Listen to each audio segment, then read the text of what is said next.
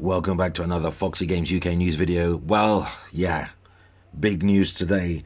PS5 Pro was officially revealed yesterday, and PlayStation lead architect for PS4, PS4 Pro and PS5, and now, well, PS5 Pro was at the helm, briefly detailing the key features of the PS5 Pro, which I'm sure will look impressive, though the compression heavy app that is YouTube did not serve Sony's demonstration well, and you'll see that. And then there was the price, and boy was that a thing, but I'll give you my thoughts on that as we progress through this video. So I guess we should start at PS5 Pro's capabilities. And by the way, if you like this sort of thing, hit like, subscribe and notification. So PS5 Pro 2TB SSD, which kind of matches the Xbox Special Edition, which is going for around $600. That comes with 2 TB, but no extra GPU power or anything. So the GPU of the PS5 Pro has 67% compute units compared to the standard PS5. That's 28% faster memory, 45% faster rendering, advanced ray tracing, dynamic light reflection and refraction technologies, raised cast at around times 2 to 3 speeds of the original PS5, AI driven upscaling, machine learning indeed, PlayStation Spectral Super Resolution or DLSS for beginners, which offers a sharp, super sharp image clarity and detail alongside game boosts, which will obviously just give a little slight uplift to those frames per second, particularly with those sub 60 FPS games. Apparently 8,500 PS4 games can be enhanced system level, meaning you don't have to go to a developer for patches. The price, well, yeah, we'll get onto that, but it's compatible with separate disk drives, meaning this thing launches as digital only, which is kind of strange for a Pro model. And yeah, they didn't even throw in a stand, which is sold separately. PS5 Pro launches November 7th, 2024, with pre-orders going up on September 26th for a princely sum of $699 US, which equates to the same in UK. It's £700. They didn't give a damn about the pound and the dollar straight up, so we're paying more. It's actually 800 euros for the rest of Europe, which is mind-bogglingly insane for a console. So here's my theory. Sony probably stuck an extra $100 on each PS5 Pro and $5 extra on controllers and a price hike in Japan in order to recuperate the rumored $200 million loss it took on hero shooter game failure Concord. Or it could be Sony is testing consumers with its PS5 Pro pricing in order to gauge the absolute max they can charge us for a PlayStation 6 in 4 years or so. Or it could be Sony see the complete and utter backboneless, let's throw in the towel kind of corporation, total lack of any discernible competition to PlayStation from Xbox, perhaps making this easier to pull off for Sony.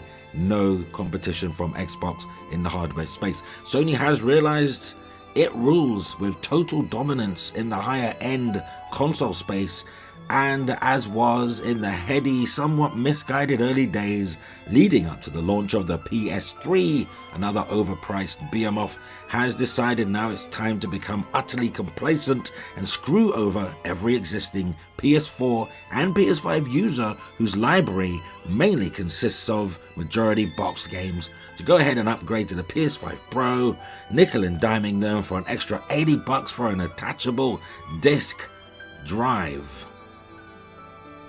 Let that sink in.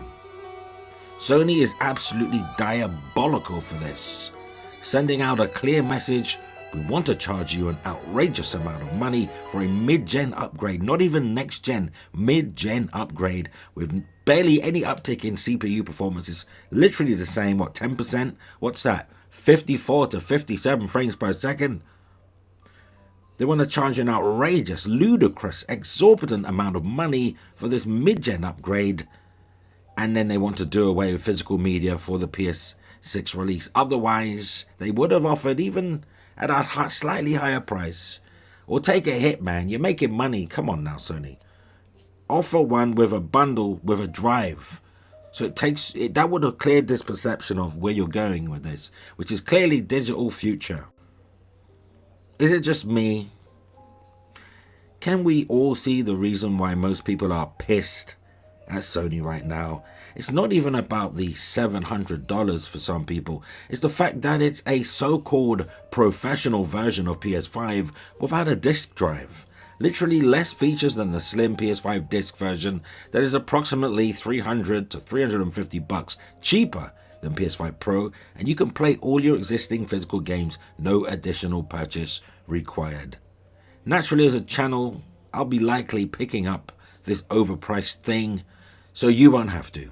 Because I want to test the games, compare them to regular PS5s, let you know of any tangible frame rate increases or upticks. You know, test the console, that type of thing. But I have to tell you, in all honesty, I do this begrudgingly.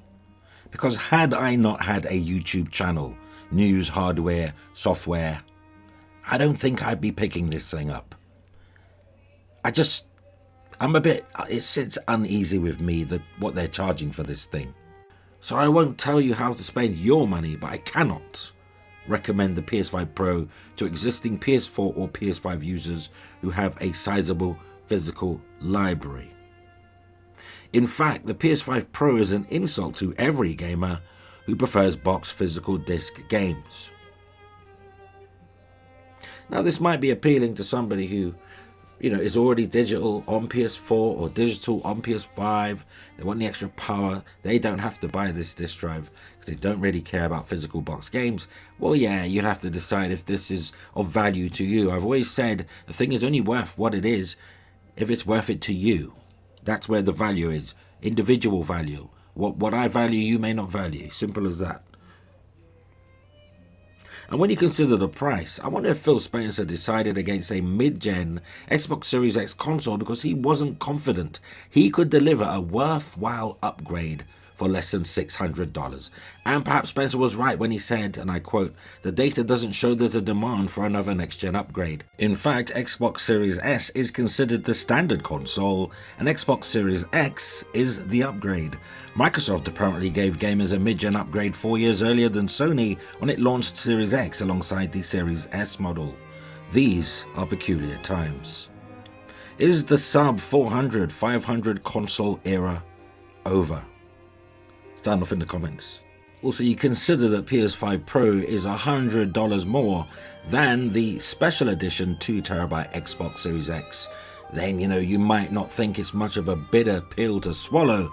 However, not everybody thinks the price of these consoles are going to deter gamers from upgrading. If we go over to ampereanalysis.com, well, PS5 Pro, Sony pulls its pro strategy lever to engage PlayStation enthusiasts. Sony has confirmed the long-rumored PlayStation 5 Pro will launch globally on November 7 at a price point of $699 US or 800 euros across Europe and $699.99 in the UK and 120,000 yen in Japan. This represents a 40% premium on the current disc-based model in the US, 46% premium on the UK price and 45% premium on the European, and a 50% premium on the newly announced Japanese price. The pricing of the existing PS5 models will remain the same following the launch of the new model.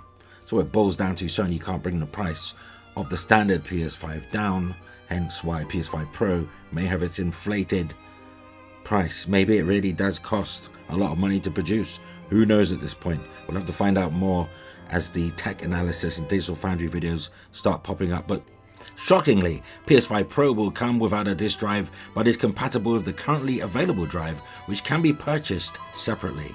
But it will include a 2TB SSD, double the 1TB in the current PS5 model, while the PS5 Pro CPU largely remains the same as the current model. The GPU has been upgraded to include more compute power to improve rendering speed. PS5 Pro will be marketed as the most powerful console available. Well then, The new GPU also includes more advanced ray tracing and AI-enhanced upscaling to increase frame rates for supported games.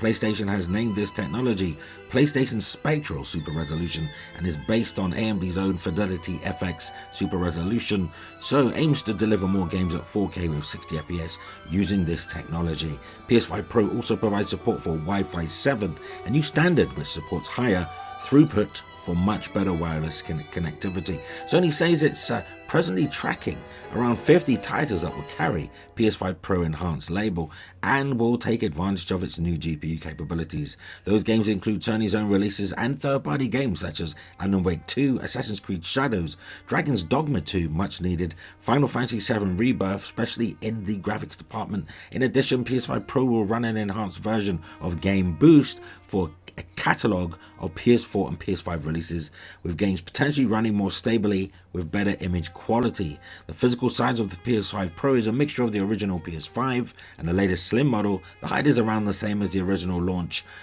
model and the width is the same as the latest model. The PS5 Pro will be compatible with official interchangeable covers that are available to existing PS5 Slim owners. Though in spite of the $700 price tag, Ampere forecasts that around 1.3 million PS5 Pro consoles will be purchased by consumers in the 2024 launch window. This is compared to 1.7 million PS4 Pros that were sold at the launch in 2016. And they expect the price point to soften demand with some consumers, but for PlayStation enthusiasts, the pricing is less of a consideration. Now, according to Ampere data over its life, PS4 Pro sold around 14.5 million units, around 12% of total PS4 sales, so they're expecting a similar dynamic for the PS5 Pro, with the expectation that it will sell through around 13 million units by 2029. And if we head over to VideoGamesChronicle.com or VGC, system lead Mark Cerny detailed some of the specific upgrades that will come to the PS5 Pro, including examples like Horizon Forbidden West now runs at 4K at 60 FPS. The Last of Us Part 2 Remastered will target a super smooth 60 FPS per second, will double the power of PlayStation 5 Pro in titles like The Last of Us and Ratchet & Clank and Marvel Spider-Man 2 will have an improved level of detail at 60 FPS.